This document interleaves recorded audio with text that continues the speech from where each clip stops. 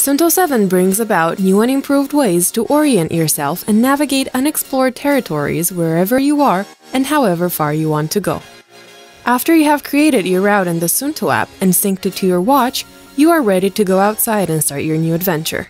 Check out how to create a route in the description down below.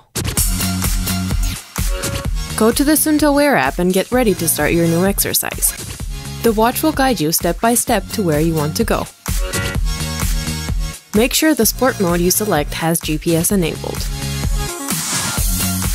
Scroll down and tap on Select a route. Choose from the ones you've already created. And start your exercise.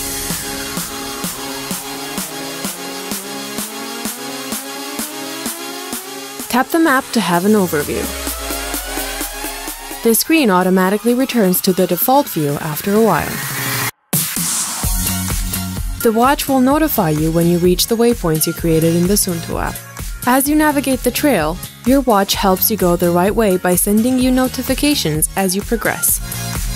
If, for example, you go off-route, Suunto 7 will tell you that you're not on the right track and lets you know when you are.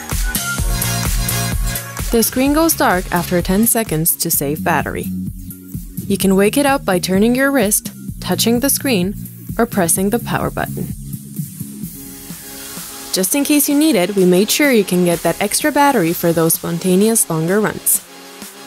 Keep the lower button pressed or swipe up from the bottom of the screen and go to location accuracy. You can lower the GPS accuracy and get that extra battery boost you need. Now that you made it to the finish line, sync your exercise to the Suunto app and analyze your performance with important information for your training.